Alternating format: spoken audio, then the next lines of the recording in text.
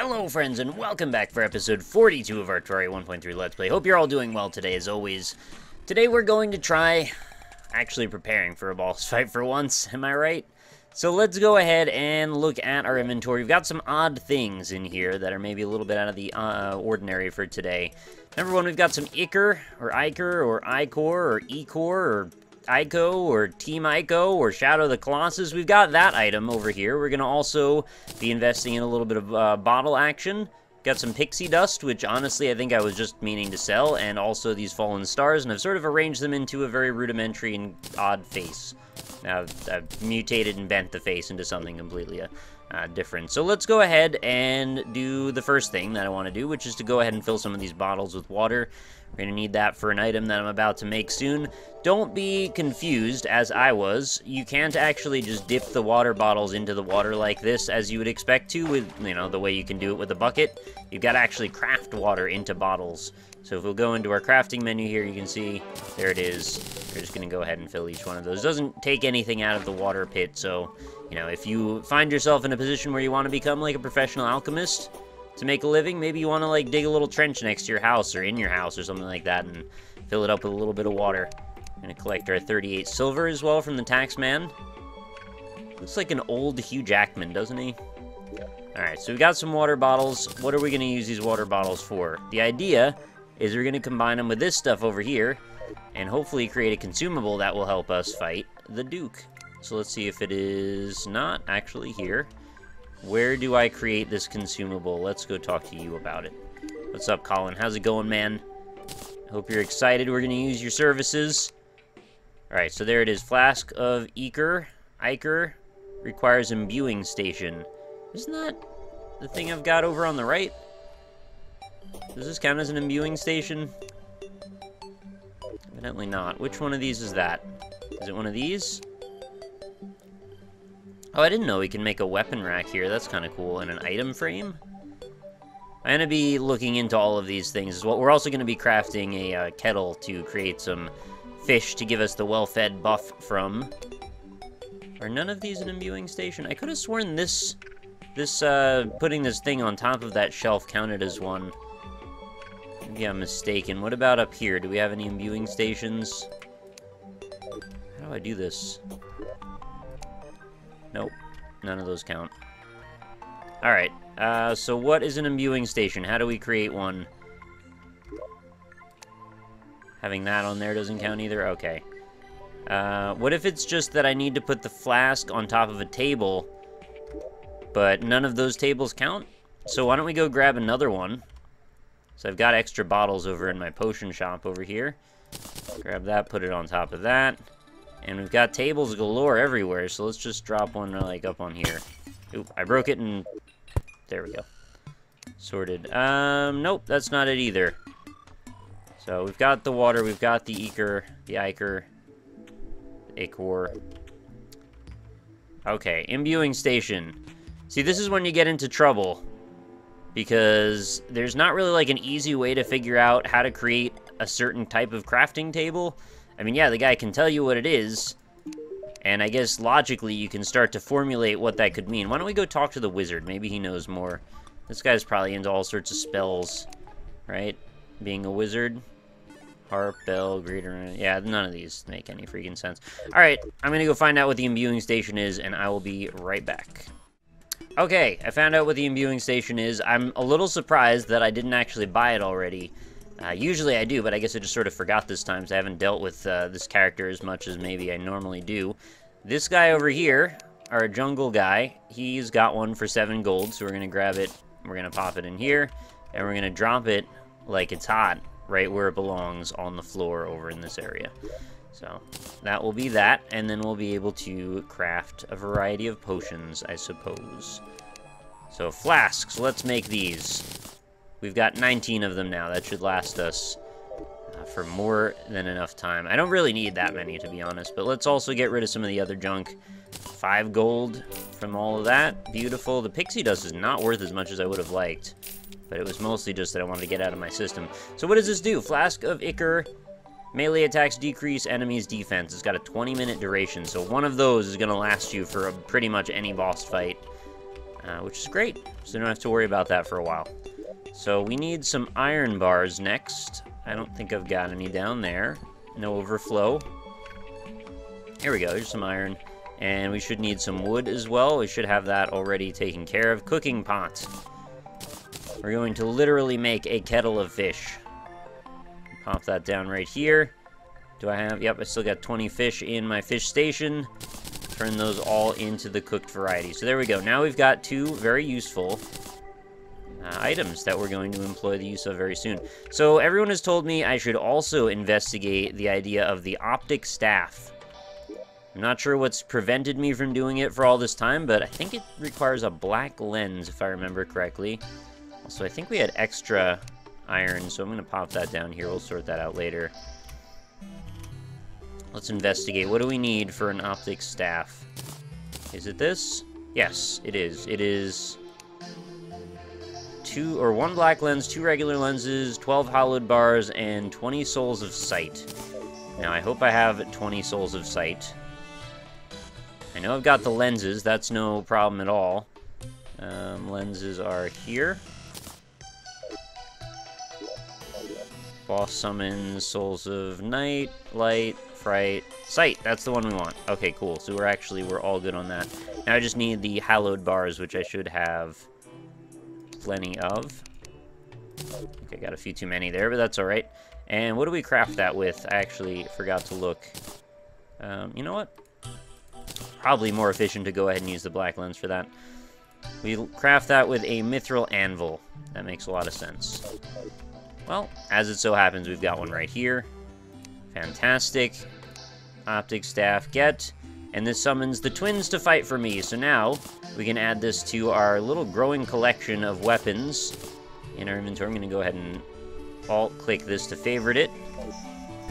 And now we've got these guys to come hang out with us. That's kind of cool. So they'll be able to do some passive damage while I am engaged in active damage. I don't have any more iron skin potions, I don't think, either, which is a little bit sad. I should really look into making more of those. That would actually be very useful for pretty much everything, so I should have, like, a lot on hand. We can increase our max life by a bit. Why not? We'll just, we'll toss a whole bunch of good things in here. Mana regen, pickup range for life hearts, teleportation, that's not super useful. I know I could flip gravity upside down, potentially, to make things also even wilder, but trying to fight a boss upside down, come on, man. You know what? Whatever, we'll do it once. You only YOLO once, you might as well take advantage. And any others? Increased knockback, Night Owl, Thorns. I could take a Thorns potion, yeah. And I think that's about it. Crate, builder, yep. Those are not useful. So I'm just going to quick stack all my money. We've got Well-Fed, we've got Flask of Ichor, we've got a variety of potions, and the only thing missing now is I was told by a lot of different people that apparently the Possessed Hatchet is the way to go for most of these boss encounters because it has homing ability. So it's 116 down from the 143. It's unpleasant. It's not the best prefix that I could get, but I'm going to hope that it's good enough. I think it might be. Lastly, we need to gather up our boss summon before we actually go. I think I've got 2 of them on hand ready to go. There we go. So we've got a total of 3 there. I'll take 2 out of the 3 and use those for fishing. We've got our fishing pole, and we've got all our stuff. So good. Let us be off then. Should I go ahead and create like a little platformed area when I get down there? Maybe I will. We'll see. So the idea is we want to kill Duke Fishron to get the set of wings. There's also a number of pretty decent... Oh, that's handy. And shoots a little laser. How cute. There's some decent spells and such that drop off of him, as well as just the prestige, of course, of knowing that we've killed a pretty difficult boss. I had some people in the comments being sort of passive-aggressive about it. It's like, yeah, this boss is so easy, and other people are like, yeah, no, the boss is pretty hard, and, well, different strokes for different folks. I haven't been flying through everything, but I think ultimately I did pretty well so far in the Let's Play. I haven't really been stuck on anything for particularly long, and, well, granted, it's normal mode. I think now that we've got an expert mode to contrast normal mode, it brings out some tendencies in people to be a bit more harshly critical about when things don't go perfectly. I mean, not that this game is inherently super difficult, but expert mode actually is pretty hard. Normal mode is like, it's okay. It's not usually super hard, but you get stuck in positions occasionally where you don't have the optimal gear for the situation, and you can end up stuck for a couple of minutes. It's not the end of the world. Keeping in mind, we're looking at Let's Plays of between like half an hour and 40 minutes usually, or maybe 50 minutes on the long side, versus when you're playing the game kind of organically, you're not really thinking about the amount of time that's passed, and very quickly you can spend hours and hours playing the game, right? So like 1 or 2 attempts on a boss, you're gonna forget that pretty quickly when the final winning boss encounter happens, and then all of a sudden you're past that point, and you never really have to go back. So yeah, it's fine. It's not a big deal. It's just I thought I'd mention that it's a little bit easier and harder sometimes than people say. So I'm going to go ahead and make a bunch more platforms. We've burst through a ton more of our wooden supplies here. I don't want to do this. Let's make a little platform up from, like, over here. And then we'll build off of that. It's quite handy, actually, to have a friend to come in and hit stuff with us. Or 2 friends in this case, actually. Why is that gap there? Oh, our lizard is standing in that spot. Got it. Alright, and then we want to go ahead and make some platforms on top. Not sure how those got separated, but whatever. And we can just dig right back through this. We don't need to leave it here necessarily. So today was a weird day for me because I played Clue for, like, the first time officially. I've played it before in, like, an offhanded way when I was a little kid, but I've never, like, actually tried to take the game seriously before. And I know you're going, Clue? You mean, like, the board game? What's up with that? Why are you talking about a board game right now? Well, we were doing the Roundtable podcast broadcast, which is the one where we play games together for a minute, and we stream it on Twitch TV. And it was fine. Like, honestly, I mean, it's not my favorite game. I'm not a huge, massive fan of Clue. I do like some board games in general, but I don't have a lot of experience with very many of them. We've joked in the past that Bear Taffy is, like, he kind of doesn't know a lot of movie references or, like, some pop culture things kind of, like, missing there, but I'm that way with board games, for sure. Like, I know music pretty well. I know a lot about video games, but board games and card games are, like, just a whole in my collective experience. I know Monopoly really well. Played a lot of Monopoly. I've played a lot of the game of life when I was a kid. I played Connect 4. I played chess. I played Chinese checkers. And I played a lot of solitaire. But I don't really know poker very well. I don't really know any of that kind of stuff. I don't know... Like, I'm not good at blackjack, but at least I do understand the rules of that because it's freaking simple. But if you have to play like a pro, that's not me. But it was a weird experience, this game that, like, most little children are like, oh yeah, I know how to play Clue, no big deal. And I'm, like, a 30-year-old man, and, like, I need you to, like, really break down the rules for me, guys. I'm not that good at this stuff. Maybe a little bit embarrassing, but also, well, it's not that big of a deal, is it?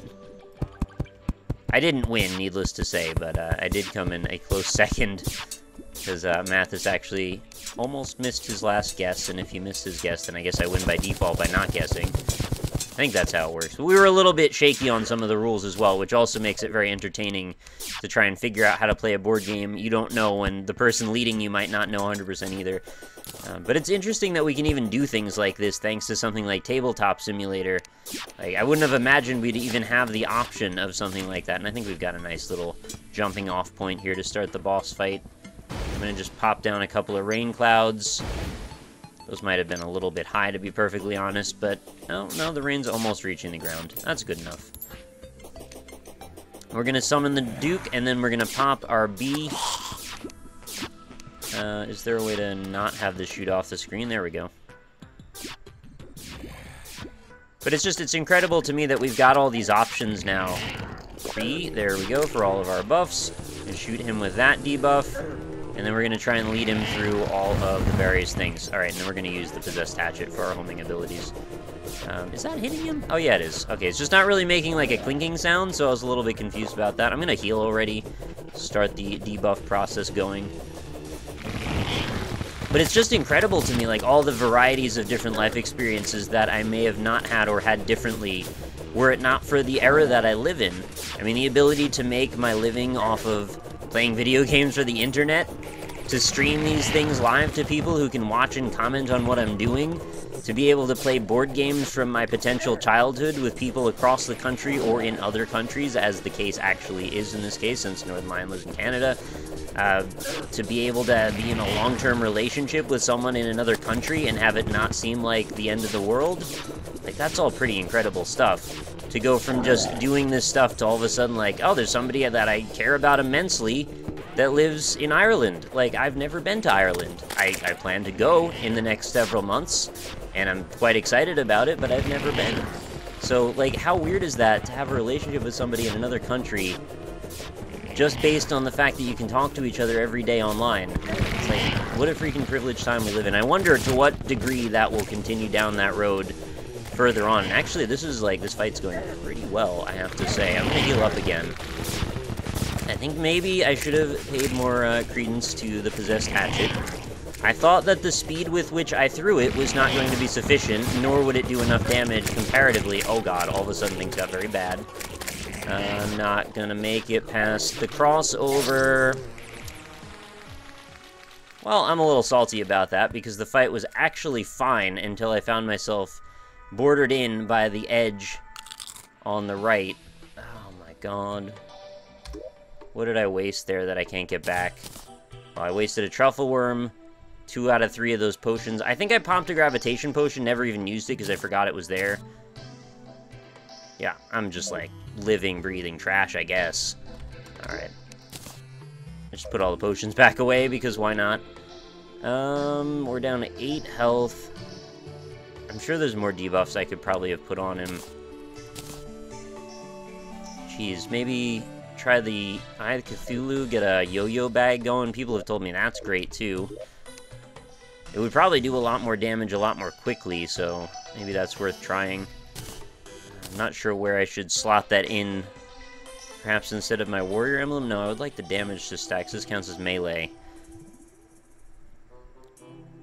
Super fast. Well, I'll lose a little defense, but maybe this would be the right way to go. Like, I'm not going to be as fast moving around, but do I need it if I'm in the air predominantly? I'm not sure. So when that hits, it'll split, turn into a bunch. It should have okay knockback, should light him on fire for a debuff. Maybe that'll be the way to go, and we'll get our optic staff in play again. I could probably reforge the optic staff as well. And really, to be honest, I could probably reforge the yo-yo bag. I mean, it's got crit strike chance on. That's not bad either. And I have been told several times critical strike is not bad in general to just use. How expensive is this? 3 gold? That's tolerable. Minus to mana cost? That's not a super huge concern to me, considering I use it 1 time only. We don't really want a negative to damage. Oh, mythical. That's great. Alright, I can handle very happily some mythical. Unpleasant. Do I want to redo the possessed hatchet? This is 24. Alright, we're probably not going to do that. I guess this is... it's up there. It's not awful, though. 20 mana, 3 defense. Well, that would make up for what I replaced, though, right? I think this was... oh, I had 4 defense on that one. Yeah, it's 1 less. Tolerable. I think those are at least okay to modify it with, and we'll switch this back for the moment while we make our way back over. I think I've got the right idea with the arena, but the problem is I need to probably clear that log area that I've set up there. I don't think that's doing me any favors. Look at all the buddies I've got hanging out with me now. We've got our pet lizard, we've got our familiar skull light, we've got our 3 beetles, and now we've got the 2 twins. So we got like 3, 4, 5, 6, 7 creatures following us around. I'm not even a summoner. It's the way of life that I live now. And thankfully it's becoming morning, so there is a chance that we might be able to win on this one. Really not looking forward to doing the reforges on the unpleasant possessed hatchet. That could be a real pain in my butt. But yeah, if I just remembered that I had the gravitation potion on, I probably could have just flipped the world, gone up in the sky, and maybe it would have chased me the whole time. I wouldn't have to worry about landing ever again. And what that means for me. I also probably could have rested in the bed right before the dungeon, which is, you know, right here. That way when I respawn, then I could have come right back to where it was not requiring this big of a trip. However, forethought, not always the best quality of mine, and I thought maybe I needed to come home anyway for various reasons. As it turns out, not so much the case, but... Well, and this time it won't be the case either, because I've only got the one other truffle worm. The farm is coming along nicely, by the way. I know I didn't show you it on this particular episode, but it's doing okay. I went down there for about 5 minutes, I got 2 more truffle worms, and that would be a great solution for money, by the way. Oh, the king slime has awoken. I guess we're gonna fight the king slime now, because why not? Let's pour some rain on it. This should not take more than a moment or two. As you can see, it's got very low health. No freaking big deal. Basically destroyed that. What did we get? We got a slimy saddle, we got a solidifier, some lesser healing potions. You can really see, strata-wise, where I should be fighting this character. We're at the potions now that I can basically just disregard and throw away. Got a ninja shirt, and the slimy saddle, though, is pretty cool. This is actually a really helpful mount for dropping quickly. If I fly up in the air, I think it dropped a potion too. I'll grab that in a sec. Fly up in the air, turn on my mount, you'll see that I fall very, very quickly. I can also bounce on the heads of enemies. In some cases, that's quite beneficial. I'm not really sure what all of those cases might be, but if you're trying to go down the elevator, this is the fastest way to do that. Also, the slime seems to float on water because slimes do that. It's a cute mount. I like this mount in general. I think it's nice. And it's good to have in our back pocket just in case for, you know, a rainy, slimy day. For now, though, we're going to go back to our blessed apple. And, well, you can, like, take off your mount. There we go. Surprised, actually, that when you have your mount engaged, hitting R does not switch you back to the mount that you've just equipped, actually. I would think it would just do that dynamically. Alright, so we're going to try this one more time. If I fail on this one, then I'm going to actually have to properly strategize. The other thing is, people have to keep in mind when I'm recording these things. I know this is just like, I'm catering now to like one person's comment, but I don't know. I feel like I needed to say it. When I'm recording these, I don't know if I'm going to win until I do or don't. So like, when I start this out, it's all happening on the fly. Oh, I quick stacked the... I forgot there's a truffle worm in my freaking thing. Okay, how can I do this quickly? There is no quick way, is there? I can't cheese the spawn point. Alright. Then I guess we will make a cut again, and we will come back when I am at the proper location to fight the boss. That means I will grab the requisite potions again, and, well, we'll do the encounter properly. So I will see you after the cut. Alright, we are back. Sorry for having to do that. Well, it only took a second, but for me it took a little bit more than a second. I've got an idea that I'm going to try, and well, we'll see if this actually works out. People told me to try cheesing the UFO this way. But what I can do is use my piranha gun, which I've got right here, to latch on to this boss. And essentially, I can just drain its life away while I kind of float to the other side of the world. Also, I freaking favorited all of the items here that I don't want to disappear. So, truffle worms will no longer be getting quick stack. That was an egregious mistake and quite silly of me, to be honest. Anyway, let's summon this boss and get a freaking move on, because we got some buffs that are waiting a little bit. Wait. Pull it back. I want to be able to see the bobber. Thank you. And off we go. B. Look at all of these freaking buffs. Now, I should be able to flip the world. I had a gravitation potion in there. Flip the world. There it is. Now, we want a piranha. And just gnaw away at his butt. This could take a little while. We'll see. And go up into space for a sec. Then we can turn back around, fall back down. Really doesn't matter. We're gonna heal up already. Pretty sure if I continuously fall, the only times I'm in much of any danger is when I get near the ground or when we cross. And that's about it. Other than that, I can just keep flying back and forth. I won't know when it dies, or where really it dies. Oh god, I'm into space now. I still hear it getting damaged, so we're doing okay. It's lost like 1/10 even, not even quite, of its health. So that has me a little bit skeptical about this idea working out.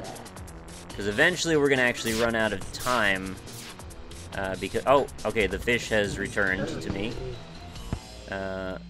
Hit it. I'm skeptical on this idea. Let's go back to Possessed Hatchet strat. Because this one, I feel like, does pretty good damage. Also, let's get a debuff going on him. Also, can I plant upside down clouds? Because that would just be silly. Look, I've already done as much health to it as I had with the other item, like, in 3 seconds of using the Possessed Hatchet. You can just hear the difference in its damage. What a disorienting way to fight something. But it does keep it kited very, very well, I must say. I wonder if you can use this on any boss, really. Can you use this on the Moon Lord somehow? Just fly up into the sky and then his hands won't be able... Well, I think the laser's like infinite range, right? Oh yeah, the time-limiting factor is going to be when our gravitation potion runs out. That's true. Because they only brought one. So we're going to have to hope that we can get the job done in time for that. Catch up a little bit, because I can't tell if I'm damaging you, please. There you are. We've got more than enough time to heal again, if necessary. We're in space, turn around. It is shooting out everywhere. We've got all kinds of little starbursts, particle energy beams. Come on, get closer with Big Red. Come on, you got this. Pop down a couple more of these. Turn it around. Yep, your sharks don't really bother me. I think I've lost all semblance of ability to fly right now. So we're gonna have to wrap this up pretty soon. Which is my gravitation potion? Oh, I'm running out of that in like 13 more seconds. So I'm gonna heal now. Please stay on the screen more. I'd like to drag you through all of this rain as well. 2, 1, and we fall again. Is this going to become a comedy of errors? Is this what I've been reduced to? We can always get within striking distance, but we can't finish the freaking job? I hate how this is going. Alright, let's get a little bit more distance and back away. We still got 30 seconds on a heal, so I'm feeling super optimistic about that being a possibility. I'm just gonna back away wherever it takes us. Oh no. This is the problem when I get crossed like that. Oh no, there's a freaking wall. Oh, I got him! I'm actually kind of surprised. I didn't think I was going to make it through that one. And what did we get? We got a Tempest Staff on that. Which is Summon. Very weak knockback. Uses Sharknadoes to fight for me. I don't remember if this was a good one or not. Let's try it out real quick.